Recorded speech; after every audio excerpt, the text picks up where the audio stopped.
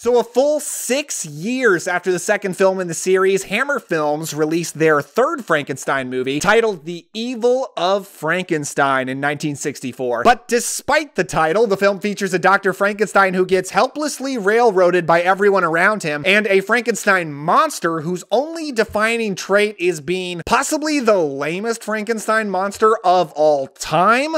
Let's talk about it. Hey, what's going on, my friends? Welcome again to the Cobwebs channel. My name is Daniel, and this is the third video in this series that I'm doing on the Hammer Frankenstein movies. Now, to truly understand what the heck happened with The Evil of Frankenstein, I've got to give you a little background. Now, when I talked about the first two movies in this series, I said that one of the reasons those films are so good is they were completely separate from Universal, so they didn't have the rights to anything about Frankenstein that was created by the Universal Monsters films. They could only use the book as a reference. And this meant that those movies ended up being extremely unique. Nothing like the Universal Frankenstein films, wholly their own thing, and they're just all the better for it. Well, for this third film, they finally got to partner with Universal. That legendary studio actually co-produced this film, which meant finally, they had the rights to everything Universal Monsters Frankenstein. No longer did they have to be original. No longer did they have to go their own way. Isn't that great?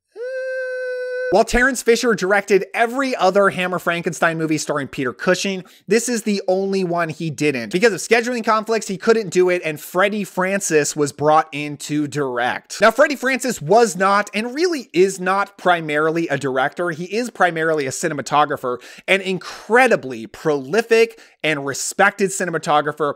His greatest claim to fame in the horror genre on a mainstream level is probably that he shot The Innocents. He was a cinematographer for that classic ghost film. He shot David Lynch movies like The Elephant Man and Dune. No, not that Dune. That Dune. He won an Academy Award for shooting the Denzel Washington film Glory. He is a renowned cinematographer, but also a director of a lot of horror movies. This was his first one, but he actually wasn't really a fan of the horror genre, and I think that comes across in this movie. It makes the film actually look more like an adventure movie than a horror movie. Really nothing about the atmosphere or the look looks particularly gothic or horror-like. Now, I should mention that Freddie Francis will go on later in his career to be a horror director that I love. He directed my favorite Hammer Dracula sequel, Dracula's Risen from the Grave. He directed a lot of stuff for Amicus, including Tales from the Crypt, one of my favorites of their anthologies. Now, the second film, The Revenge of Frankenstein, ends things in such an interesting way, with Dr. Frankenstein and his assistant Hans on the run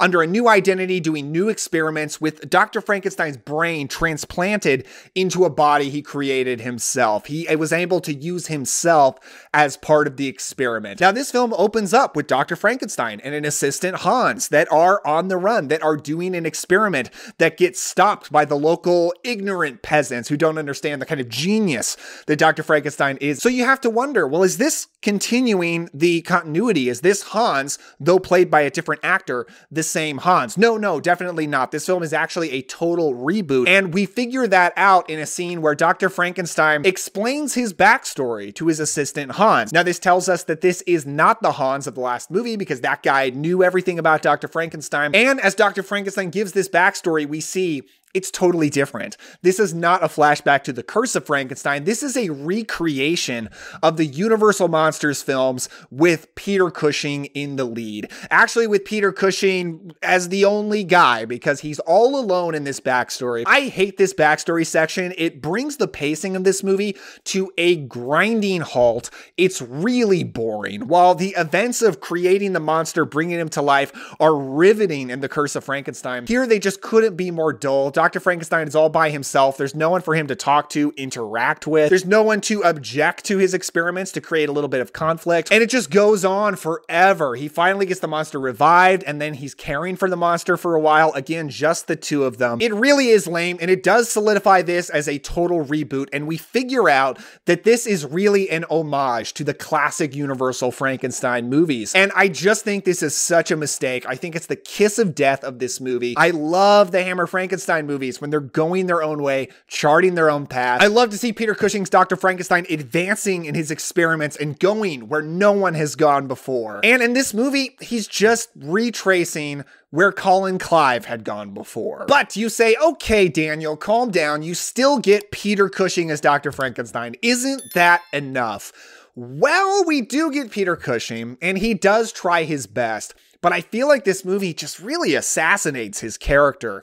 He's very different, much weaker, and much dumber. See, there's a pretty great scene in this movie, actually, when Dr. Frankenstein and Hans go into Dr. Frankenstein's hometown, and they get to visit a carnival that's going on there. I love movie scenes at carnivals so much. But it's here that Dr. Frankenstein realizes that in his absence, while he's been away from home, the burgomaster and his goons have raided his house, stole his stuff, taken his house, and rather than being cunning and intelligent to get what he wants, like the Dr. Frankenstein of the first two films would be, he just kind of throws a fit in the middle of a crowd when he is trying so hard to avoid getting caught, to avoid anyone recognizing him. He's just like, hey, that's my stuff. Give my stuff back, you jerks. I want my stuff. This feels so out of character for him. The Dr. Frankenstein of the first two films would drop anything to go on the run and continue his experiments. And here he's just like, I want my coat back. I want my bed back. And it doesn't make any sense. I've got more problems with his character, but before we get into that, we do have to introduce the monster, the Frankenstein monster. Now they can make him look like Boris Karloff. Isn't that exciting? The monster is played by a very large and imposing man named Kiwi Kingston, and when you get to see him in his Universal Classic monster makeup, oh my gosh, what is that? He looks like his face is made out of paper mache. He looks like somebody put a cardboard box on his head and sloppily painted it. This is one of the biggest problems with the movie. I just cannot believe that a whole film crew looked at this and said, this is done. This is camera ready. We can film this and put it in an actual movie starring great actor Peter Cushing and then put it in theaters. It's fine. Yeah, but your scientists were so preoccupied with whether or not they could, they didn't stop to think if they should. I hate this look. I hate this makeup. I think it looks so terrible, but it could be excusable if the monster was at least an interesting character. But instead, he is by far the least interesting subject of Dr. Frankenstein's experiments in the whole series. There is no character there. Poor Kiwi Kingston, he had no previous acting experience. He wasn't an actor. So, you know, I guess he tried his best, but they didn't even give him any dialogue. He is just a lumbering menace, I guess. I can't even quite call him imposing or scary. Just feels like a guy kind of wandering around. One of the reasons that he's not a character is because he's actually truly a puppet controlled by a puppet master who's actually not Dr. Frankenstein. You see, there's another character in this movie we haven't talked about yet, and that is Zoltan, who is a hypnotist at this carnival played by Peter Woodthorpe. Dr. Frankenstein, before he can truly revive his creature, he realizes the brain needs a spark. It needs a little kickstart. And being the man of science that he is, he decides hypnotism is probably a great idea. So he hires the local hypnotist to get the Frankenstein monster up and running. And Zoltan does that, but he also hypnotizes the monster to only do his will. And the monster becomes the vehicle through which Zoltan will get revenge against various people in the town. Now, on one hand, Zoltan is probably the most entertaining character in this movie, but also this movie is called The Evil of Frankenstein. The reality of this movie is it's more the evil of Zoltan, and he makes Dr. Frankenstein looks stupid. Dr. Frankenstein in this movie comes across as kind of a pushover. He just kind of lets Zoltan knock him around and do whatever he wants. And Zoltan just takes away from Dr. Frankenstein, who's one of my favorite characters of all time, as played by Peter Cushing. And here, Cushing's just not really there. He just feels kind of weak and kind of lame. His character also has problems because the movie's just not well written. It's not written by Jimmy Sangster like the first two. It is written by Anthony Hines. And the movie's just lacking the clever lines. It's lacking the snappy, interesting dialogue that the first two do. So let's go ahead and rate The Evil of Frankenstein. Now for atmosphere, I'm going to give it a 4. I'm always gonna like looking at a Hammer movie. They always look good at least. But this movie just doesn't look like a horror movie. It looks a little bit more adventure-like, which doesn't fit it. It's lacking that kind of spooky gothic atmosphere. I will say my appreciation for how this movie looks did rise significantly when I got the Scream Factory Blu-ray that came out a couple of years ago. The movie does, on a picture quality level, look great on this Blu-ray because the only place I'd seen it before is this DVD set, and most of the movies on this DVD set look pretty good on DVD, even though I've upgraded most of them to Blu-ray by now.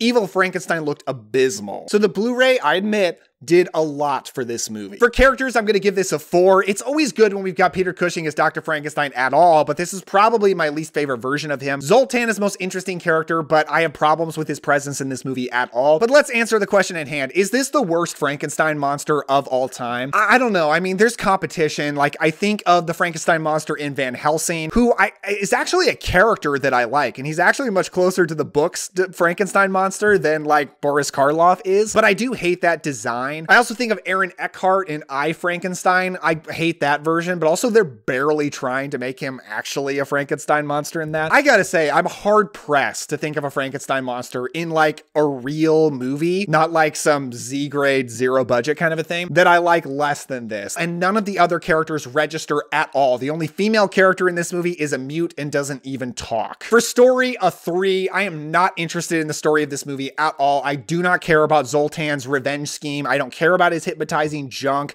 I don't care about Dr. Frankenstein getting his stuff back. And for scares, this gets a 1. This has nothing. This has nothing that I want out of a horror movie. The monster sucks.